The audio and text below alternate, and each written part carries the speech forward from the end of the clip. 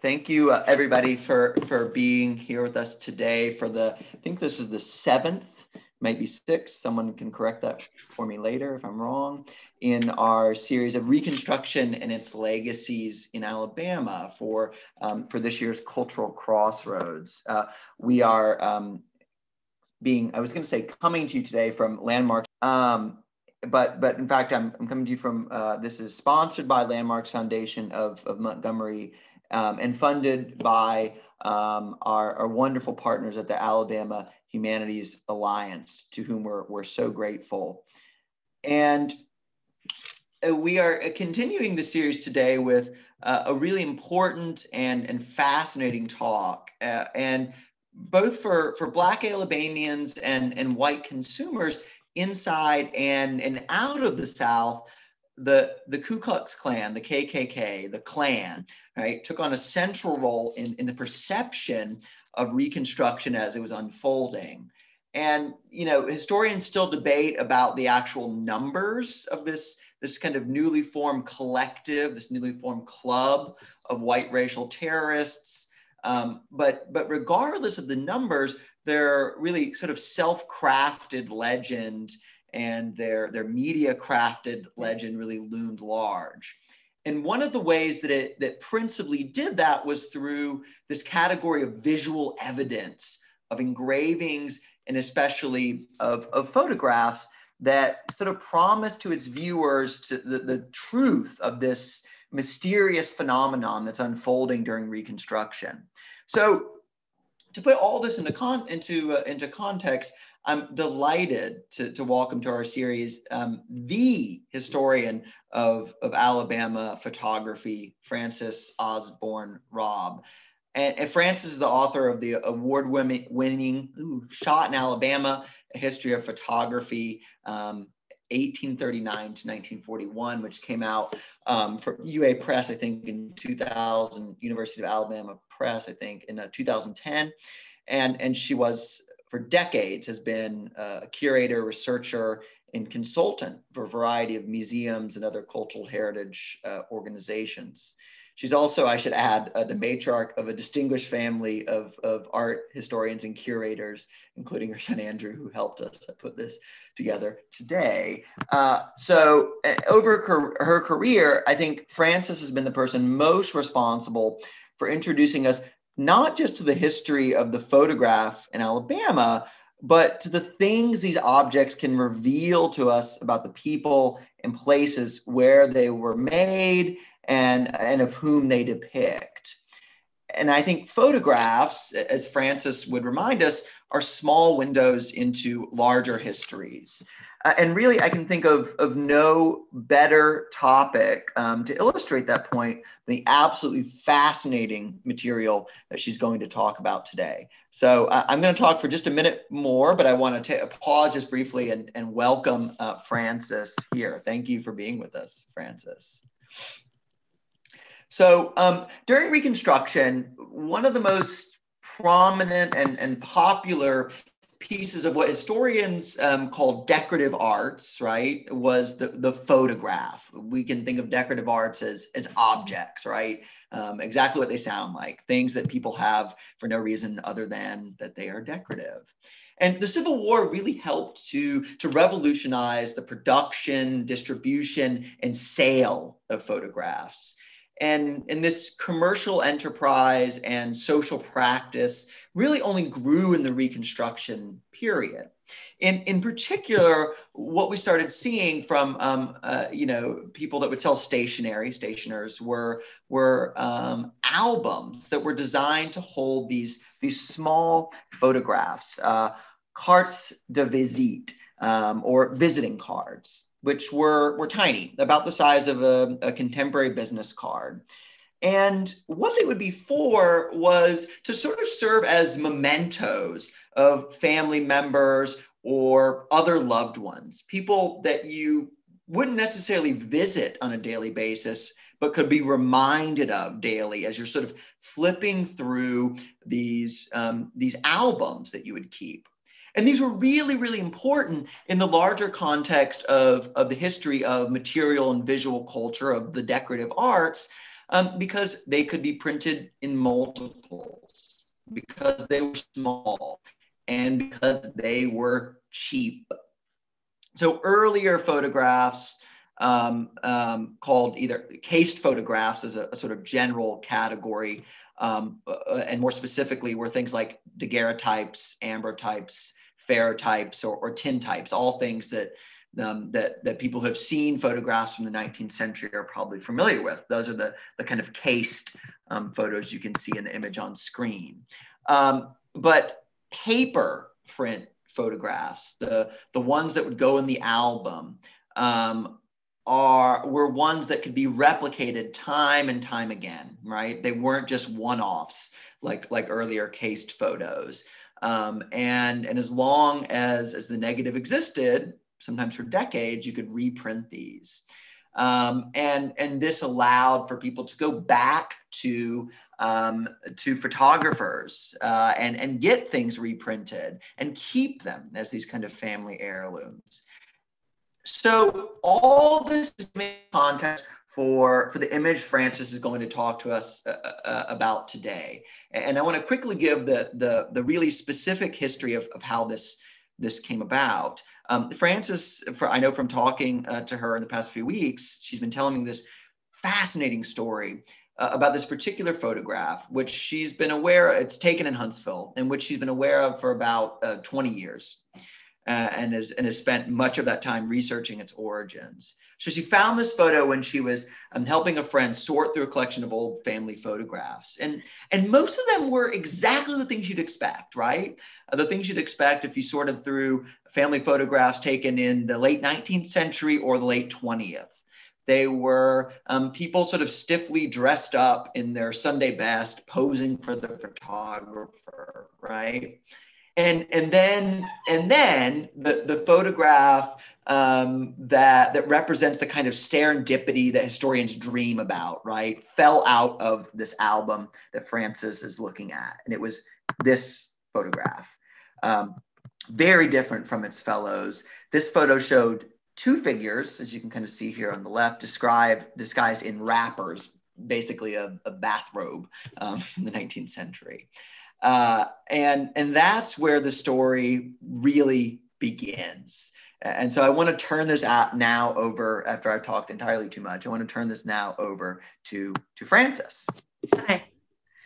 Hi, everyone. This is a fun subject to talk about because a lot of people think the Civil War was the period of great photography in this country, and it was, but it was great repetitive photography in this country because there were limitations to the cameras.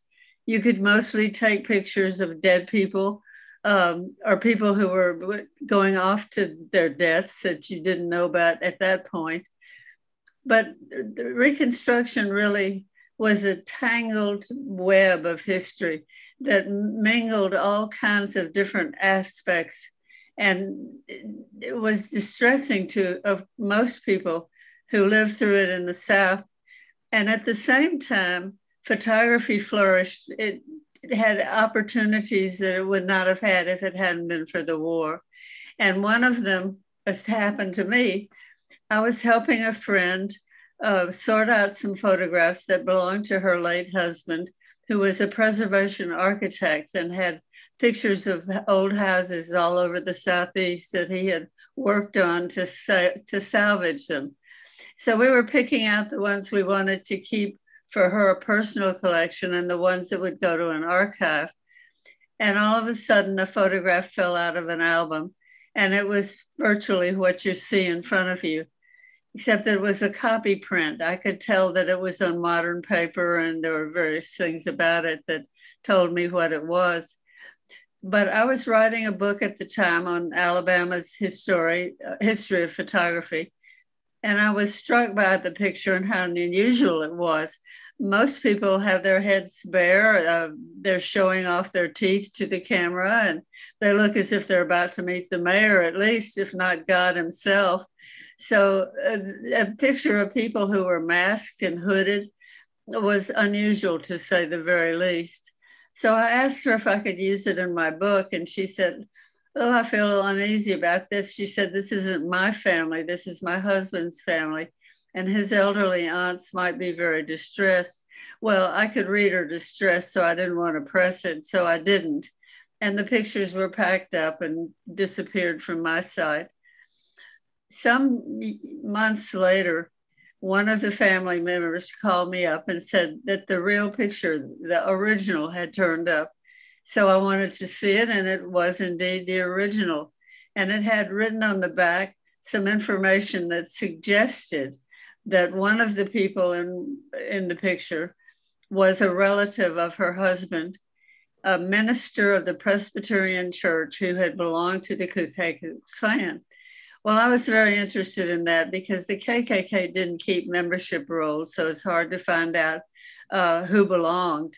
And to know somebody who was a member was unexpected. But it was a Scotch verdict sort of story because there was no absolute proof as to who these people were in the first place, much less which ones might have belonged to the Klan. And there were other sort of disturbing things about the picture that made you think that it might not be Scotch verdict anyway. It might not be Scots. For instance, one of the men is holding a pistol that's half again as large as the actual pistol would have been in the period.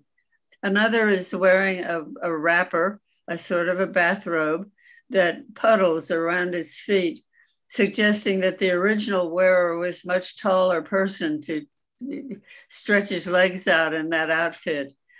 So there were things that made it unlikely that the Scotch verdict held here, and that these people were actually Presbyterians, and one of them was a minister. So I put it aside, and then looking on the internet, I changed my mind, as I often do from looking at the internet, because I started to see other prints of this very picture. And that was in itself unusual. Most people in Alabama only ordered the one picture that came with the set that they were working on. If it was a family group, it'd be pictures of each member of the family, but only one. The multiples were not common in the South, partly because they were expensive, even though they seem cheap to us now. You could pay 25 cents for one of these pictures, and it would be the equivalent of $5 or $6. So you were limited in how many you were willing to afford. Robinson and Murphy were photographers in Huntsville. They had both had careers elsewhere. And Mr. Robinson had been in Eatonton, Alabama, which becomes part of Birmingham. And so he had a checkered career of his own. Mr. Murphy was from Pulaski, where the Ku Klux Klan was founded. So these people had a little bit of a history about them. And I got really excited when I found a picture in really good condition, the one you're looking at, in this family collection. It was an original that copies had been made from, but there were other copies in other institutions in the United States. Princeton University, for instance, has a wonderful, clean copy that looks like it just came out of the photographer's darkroom. So the pictures are scattered, and I ended up with now 15 of them, and they're not all the same. The one that you see here shows KKK letters scratched into the emulsion of the film, so that when it's printed, you see the letters. That helps us to identify what the scene is or what this people wanted you to think it was, because in the original that we have, the story is such that you know that there were other images. What happened was that 3 nights before the federal election that would put Ulysses S. Grant in the White House, the courthouse was the scene of a rally to get the vote out, the Republican vote out. The Republicans, if they won, were going to institute more of what were called radical reconstruction, a punitive measure against the South and its people that would have reverberating consequences throughout history. So these people are having a rally in the building you're looking at here. It's not our present courthouse, which is hopelessly ugly, but this is a very beautiful Greek Revival building that was built by a person who had had some architectural training. So all around the building were people standing, gossiping, discussing the rally, discussing the candidates. And Grant really, really needed the votes that were going to come out of Madison County. Alabama went for Grant for 6,000 votes. That's a tiny number, is what was actually cast. And it was a jubilant feeling that they were going to win. So they're standing outside, they're talking and gossiping. And all of a sudden, into the corner of the square, you can't see it, but it's over to your right. There's a road that leads to the railroad depot. Down that road came 150 or 200 masked riders and walkers to walk around the square in their disguises. The disguises, I have to remind you, the people didn't have the white ones that they have for the second Klan in the 1915s and 1920s. They wore whatever was handy, and there were often these wrappers that were made out of leftover cloth, or like Scarlett O'Hara made out of the curtains from the dining room. And they were made by wives and mothers and girlfriends and sisters. Anybody could make one because they don't have any shape to them. They're just big, puffy things. And these you can see are quite typical. Everybody's look different, so that there's no way you could tell somebody belonged to the KKK if they showed up in a wrapper. They may just have gotten out of bed. But these wrappers, they have little prints on them if you look very carefully.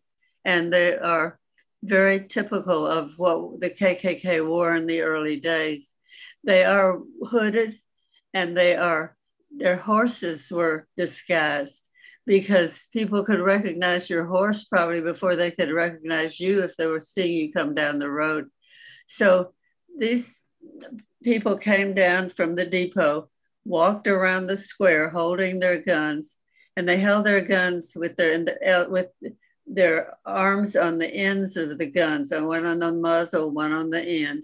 And they didn't do anything threatening except look threatening.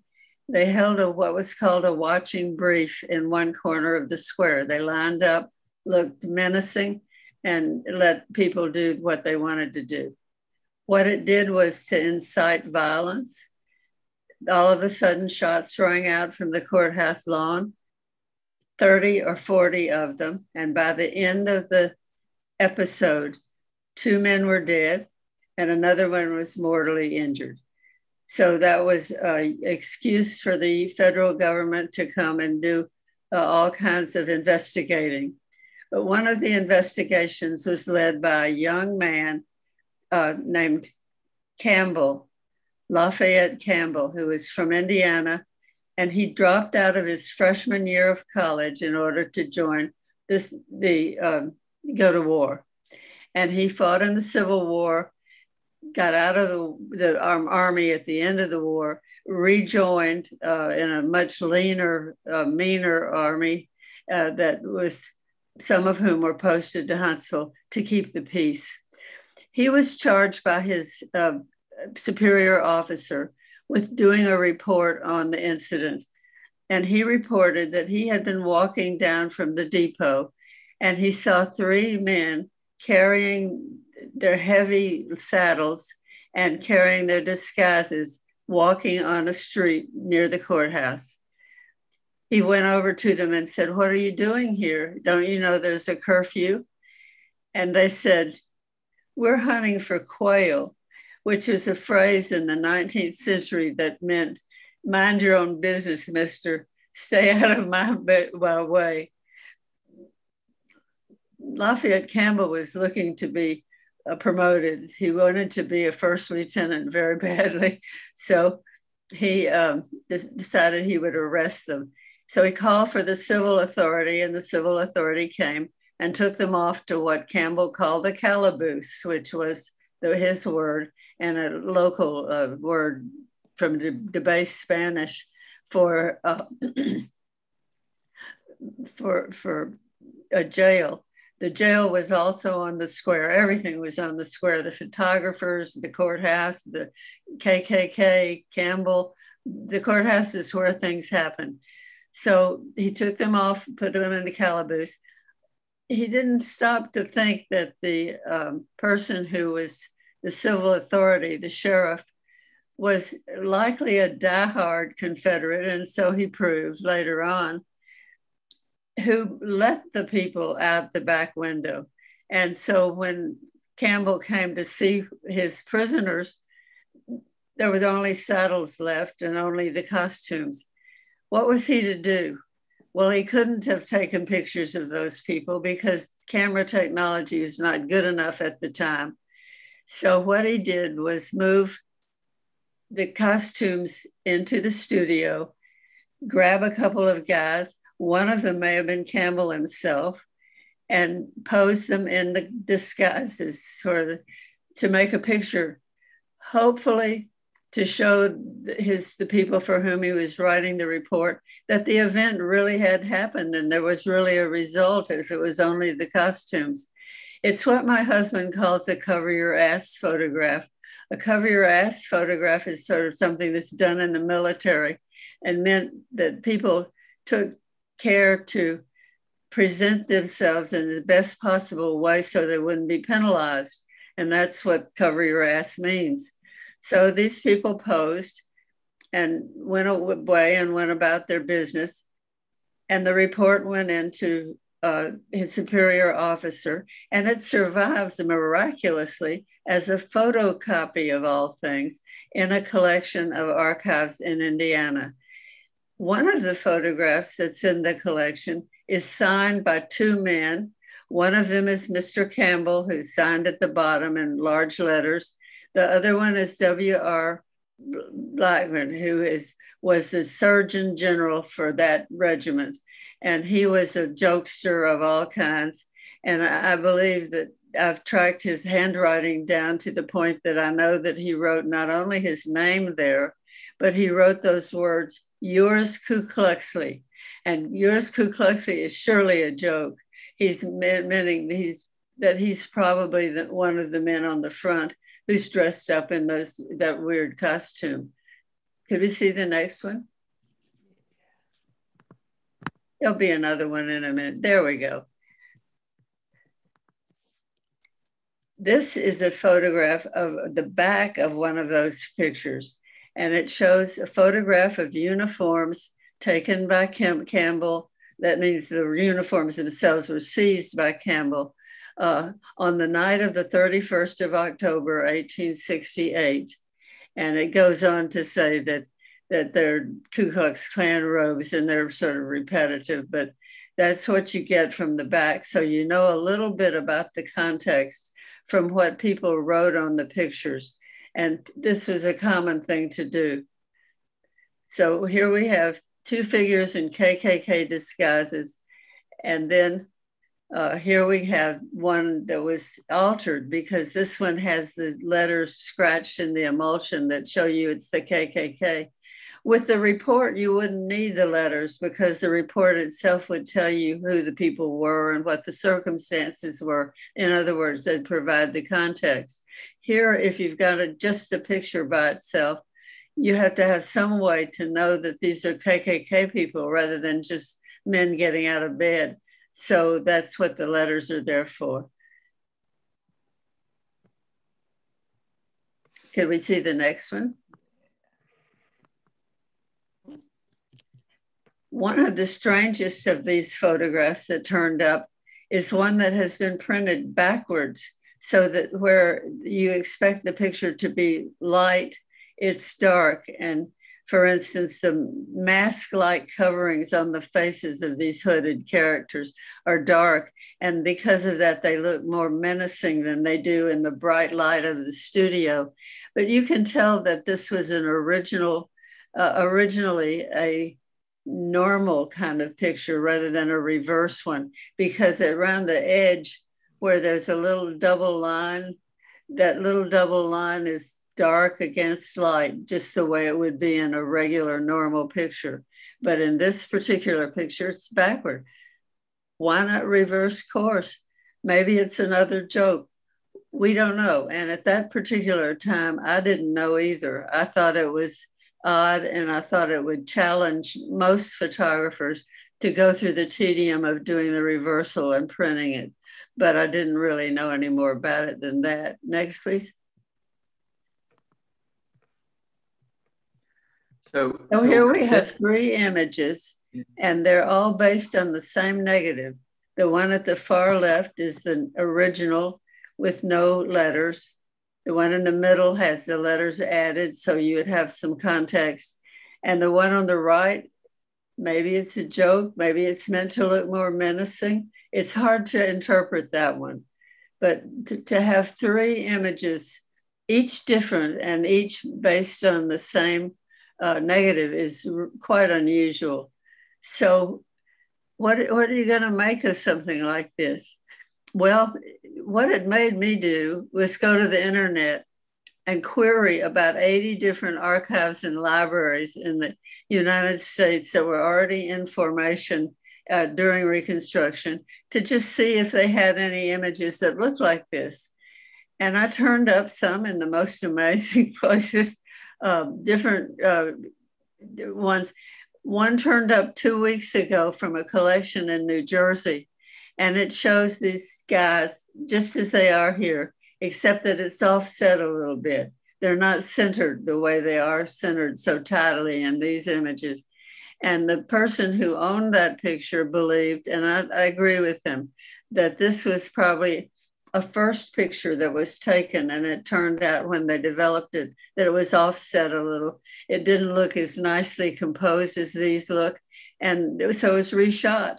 And what you're looking at are the retakes. So we've got these 3 images now, right? And as I think you've hinted, this is not the end of the story. So what happens next with these? What happens next is that a copy of this print was sent to Harper's Weekly magazine, which is the most read magazine in the United States at this time, with a weekly circulation of more than 100,000 copies. And that doesn't even count the ones that were sold on newsstands that Harper's didn't keep track of those. But they assumed that 100,000 people subscribed. And in addition to that, there were 4 pass-throughs for each newspaper. So that would be maybe 500,000 people saw this image. In modern terms, it went viral. And it had to have been done without the use of direct photography, because photography didn't have the ability at that time to be processed and printed on the same printing press as text. And text was much more important, or thought so. So anyway, these people decided that they would print this picture in Harper's. And in addition, they would put a caption on it to provide the context that would explain why they took it. And so down here at the bottom, it says that these people are members of the KKK. Well, why would Harper's do that? Harper's didn't have to do anything like that to keep its circulation numbers high. I think that he did it so that the images of these people would be disapproved of, that once people realized they were KKK people, they would oppose them. And I think that that's the reason that the caption was put that way. But it's wrong. These are not KKK members. The KKK members had gone out the back window of the calaboose. They were no longer available. So these have to be somebody else. But the Harper's Weekly magazine is proof positive of a theory that I have about photography in general. And that is, if there's only one photograph available of something, it's going to be used over and over and over again. The first photograph that was taken of a football game between Auburn and the University of Alabama is one of the worst photographs I have ever seen. It's blurry and fuzzy, and it was taken in bad circumstances, almost at dusk. And yet turns up so often on the web. I'm sure I've seen it thousands of times because it's the only one. And because it's the only one, it gets used. So this was the only one that most people knew. And I was very interested that the Southern Poverty Law Center in Montgomery has a print of this, and they think they still believe it's KKK people, in spite of being shown the step-by-step refutation of that. So these people got a notoriety that meant that this image was desirable. And so Robinson and Murphy were into a business where they could print more versions of it and make more money, which they certainly did do. Curiously enough, if you needed a KKK picture, and this was the only one, you used it just the same way. And there was another incident completely unrelated to the courthouse in Huntsville that took advantage of the fact that this was a purported KKK picture. And that was in connection with arrests that were made after an incident at a place called Cross Plains, Alabama. Cross Plains is just west of what is now Gadsden, Alabama. Gadsden was a dot on the map back then, and Cross Plains was a thriving little town with a railroad station that was a building. The railroad was going from Selma to Rome, Georgia, but wasn't quite finished.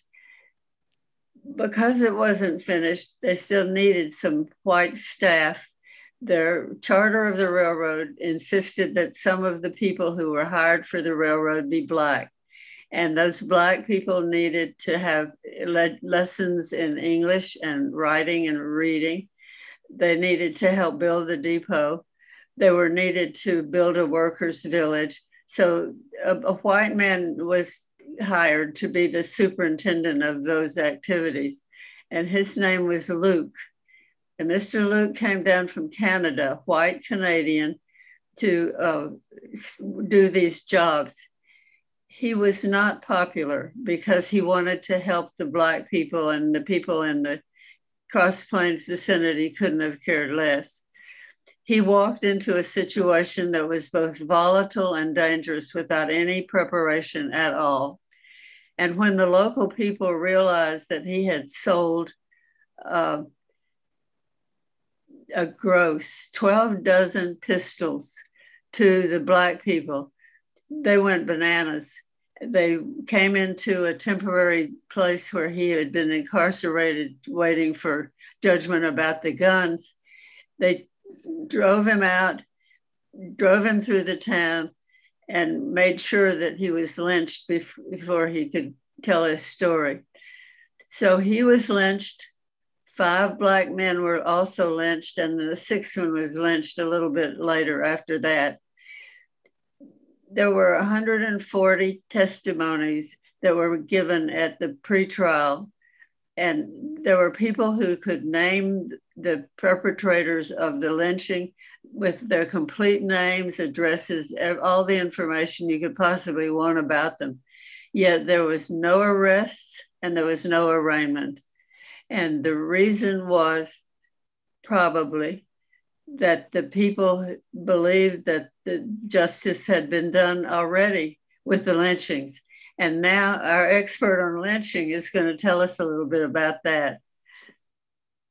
Yeah, so as I think other viewers to this series know, this is what I work on in this period, and lynching evolved, particularly in Reconstruction and certainly in Alabama during this period as a communal punishment, and it evolved, which it had been before, and really evolved into a form of terrorism, and a form of terrorism that was directed largely at Black people and directed secondarily at the allies of Black people, like Mr. Luke, like other sort of radical Republicans who were intent on helping the continued passage of Reconstruction. And so the Huntsville or the Cross Creek lynching is one of just dozens that we know about in Alabama during Reconstruction, which only sort of serve to heighten the power of images like the one that Francis is talking about here. People came, as I sort of suggested at the beginning, came to understand the Klan as the perpetrators of lynchings, as the people that would uphold the kind of racial and social order. And so anytime they even see images of purported, alleged, as we know now, not actual Klan members that we see here, there would be, even more of a kind of sharing of that kind of terror. And as Francis suggests, the vast majority of these lynchings went unpunished, even when we know who the perpetrators were, we know who participated in it, and I think that just suggests how acceptable in many ways this practice kind of came to be. But I want to get us kind of back on track, right, and back thinking about how the Klan and how the media at the time and various forms of media continued to kind of spread this message. So can you tell us a little bit more about that, Francis, and how this is happening at the time through visual media? Well, you wonder how the picture was connected to the lynching. And the answer is that we have data that tell us about it, newspaper accounts, and some marvelous research that was done by a lay historian who just was doing it for his own entertainment. And they tell the story of what happened. And what happened was that this photograph that you're looking at now, a version of it showed up in one of 3 letters that were accumulated by someone who had attended the trial or the pretrial. These 3 letters were each written by a different person to someone who is prominent in the community in the White Plains area. And these people were told what to write. They were told to write threatening letters that frightened the officials and the people that they sent the letters to into doing what the KKK wanted them to do, and in effect, throwing the election. So what happened was that one of these included the photograph. And if a photograph fell out of one of these envelopes, you would probably be terrified. In an era when people believed in a literal hell, they promised that hell mouth would open with flames and sharp things and kill people that were recipients of the letters. 2 out of 3 of these men who received the letters were family men. They had children, young children. And to have a terrifying picture like this that threatened the KKK's retribution on you if you didn't mind do what the KKK said to do, that would have been especially terrifying back in the 19th century. So we believe that one of those letters contained not only the threatening message, but the photograph as well. The reason there were messages that threatened people with death and destruction and hellfire was because the idea of wearing a disguise had been discarded by the government. There were state laws and national laws against wearing disguises, except in very specific conditions and mostly in blackface entertainment. So these people who received the letters were people who were pillars of their community, influential gentlemen like the postmaster, who was a very prominent citizen. And so when they were terrified enough to do what the KKK wanted them to do, they could be sure that other people in the community would follow suit. So that's another use of this image in a context that has nothing to do with its original creation. But what's left of a way to get the KKK's message across? Well, of all things, the lowly postcard was one of the ways that they used. At the turn of the century, postcards became not only the primary means of communication in this country, sort of like text messaging. You would send one if your train was going to be late. You'd say, I'm going to make the 8:15. Can you pick me up there anyway? So postcards were a big communications mode, and they were used for all kinds of purposes. Interestingly enough, most of them were never postmarked, never mailed, and they were kept as souvenirs of one kind or another. And this is an instance of it, although what I'm showing you isn't the front. You've seen enough fronts of two guys in disguises.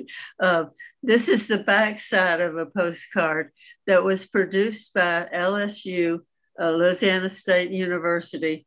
The history department decided to issue a set of postcards that showed scenes of Reconstruction.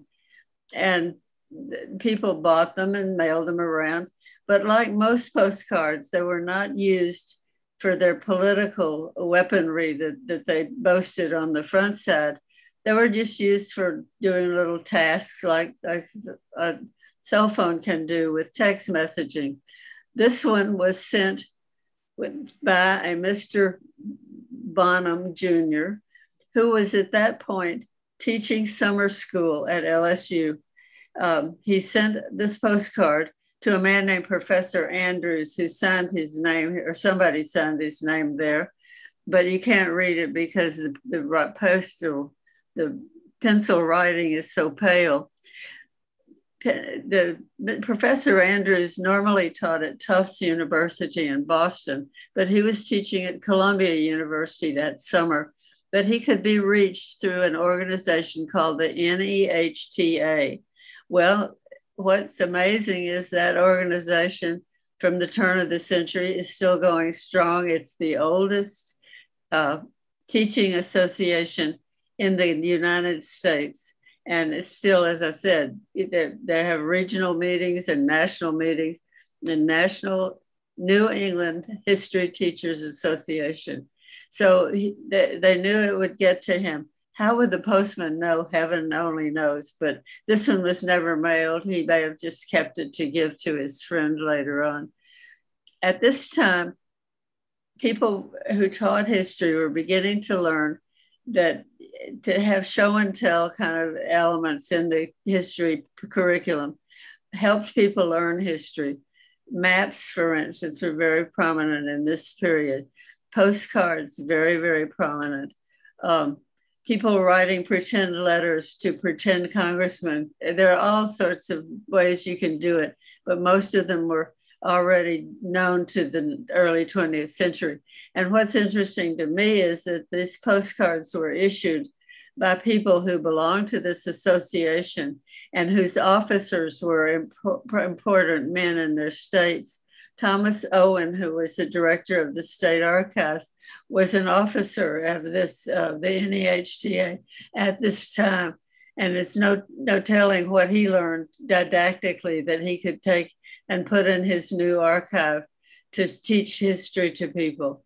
So by this time, people were no longer trying to persuade you that the message that the KKK was a wonderful organization that rescued damsels in distress and did only good things for the community. That view of the Klan was certainly out there, and it was in preparation for the arrival of novels and movies about the Klan, including Birth of a Nation, a toxic movie that many people base their attitudes about race and color and prominence on that sort of thing. So what we have here is a picture that underwent a surprising number of transmogrifications, as they say in the Episcopal Church. They altered history, and they helped to change people's attitudes about history. So we have an image that started out as a piece of history that was trying to persuade someone who was reading a report that an incident had really happened. A joke, here's Ku Huxley, another way of looking at this. A picture to scare little children and their parents into doing wrong things. And finally, a didactic mode of teaching history to people who might have otherwise had more trouble learning it. So those are the things that this picture tells. And it tells them in a way that is different from any other Alabama photograph I have ever seen. And I have seen more than 200,000 photographs made in Alabama. And so I'm a little bit of an expert on that. But what I do understand is that photography was fairly new at this time. It had only been invented in the 1830s. It was only 40 years or so old. And it was already beginning to have an influence on the cultural life and the material life of the people who bought them and had them framed for their hallways and such. So that's all I have to say. I wanted to put a sort of human face on the Reconstruction because it's such a difficult period to wrap your mind around. There's such achievements in pottery and quilting and other folk arts. And at the same time, it's a terrifying era from the point of view of somebody who's having to live through it.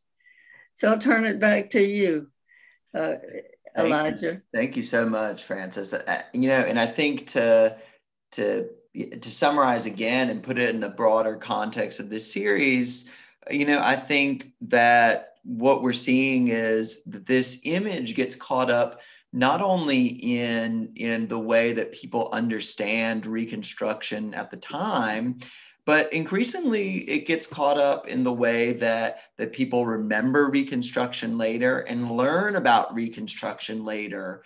I think we've talked a lot in this series, both about history, what actually happened, and about memory and historiography, right? The way that both historians and common people sort of understand what happened in Reconstruction. And I think just to kind of add to what you're talking about here, I think it's worth saying that the foremost proponent of Reconstruction history as this sort of failure of Black political actors and this sort of triumph of the Ku Klux Klan over Black people and their allies was Walter Linwood Fleming, my feeling is that there will be more of these photographs will turn up as we look at our history again through a new lens of the 2021. We'll be able to see more examples of KKK in industry and activity, more persuasion. We're already seeing it. And it's not that different from what was happening during Reconstruction. Some people think history does nothing but repeat itself. And with this particular subject, you do believe there's some truth to that. Yeah.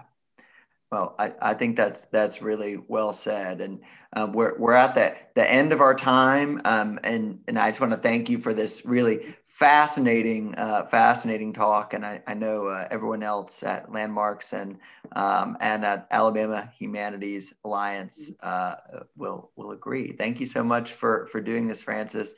And thanks everybody for watching.